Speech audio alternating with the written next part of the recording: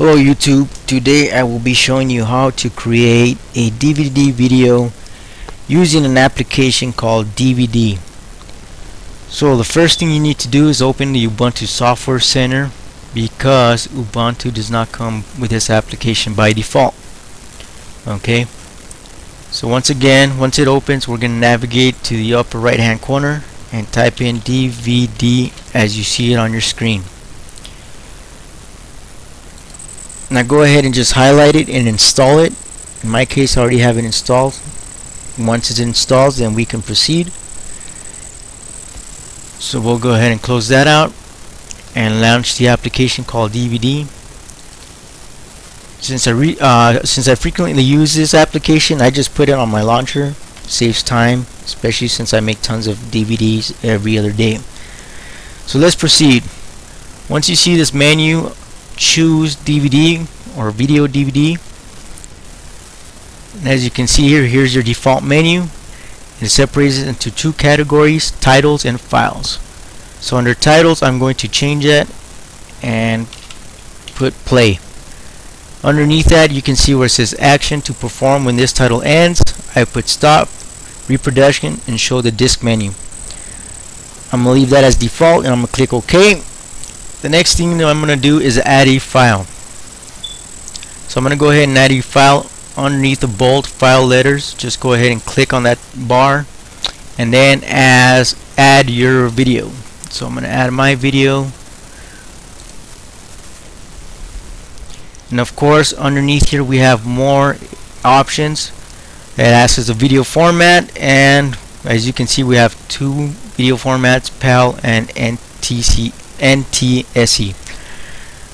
Okay, underneath this, I'm going to go ahead and put advanced options. Under the advanced options, I have more options that I can input into my video.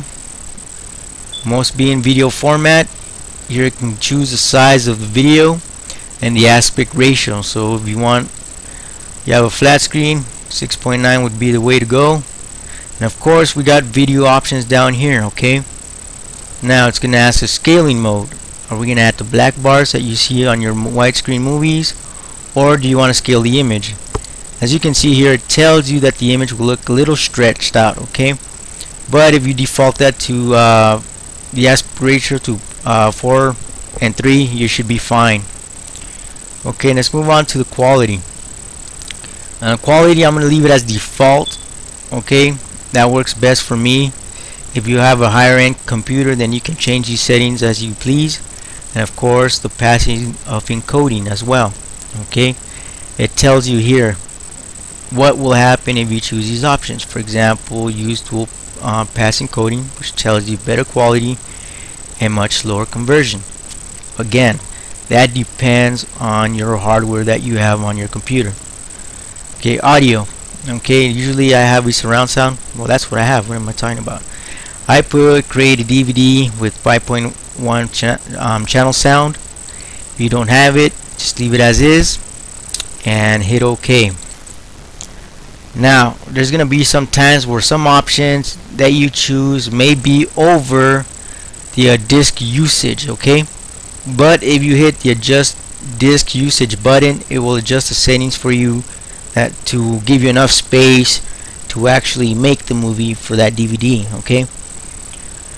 Now let's go back down to where it says menu options. Okay, if you want to create a specific menu, you can do that.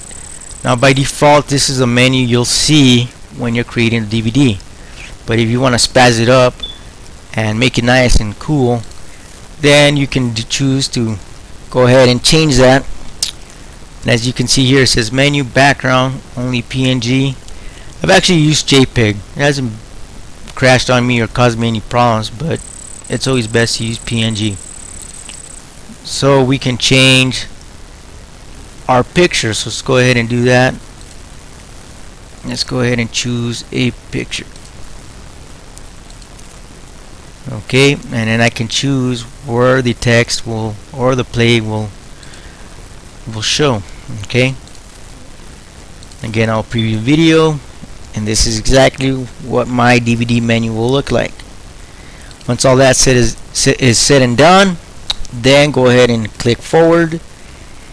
Here you can choose your destination where you want to save your file. In my case, I'll choose desktop, and then here you can name the movie. Okay, so I will choose funny movie. Hit OK. It will proceed. Now this process does take longer on DVD movies. Okay, if you rip the DVD movie and you want to spaz it up and create your own menus and so forth, depending on the file size of the movie, it will take anywhere from an hour to maybe even 2 hours. Again, that's also dependent on two things: the file size and the hardware you have on your PC. Okay, but on smaller videos it will go by pretty quick.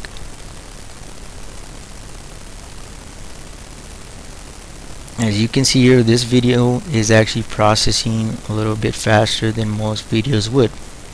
Okay, as you can see here, it says job done.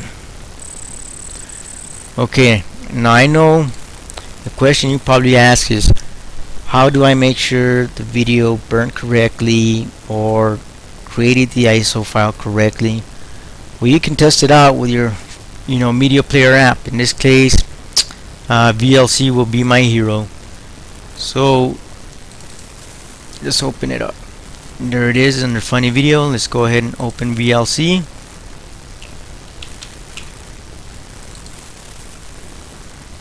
I'm going to choose open file under the media tab and browse to the funny movie directory. Okay, I'm going to choose open, and as you can see here, I can now play the movie and watch it.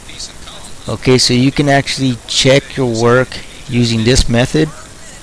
If not, then you may waste a bunch of DVDs, and you don't want to do that. Okay, this is the easiest way to check your work and make sure that everything is intact and you see the movie from start to finish. Okay, so this is an easy way of creating a DVD using the application called DVD on Linux.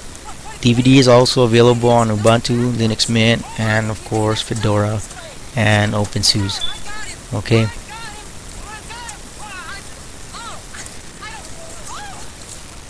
alrighty fellas, this concludes the tutorial for today. If you have any questions or comments, let me know.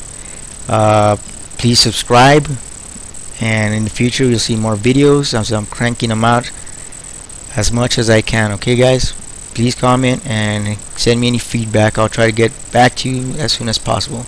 Thank you for watching YouTube. Bye.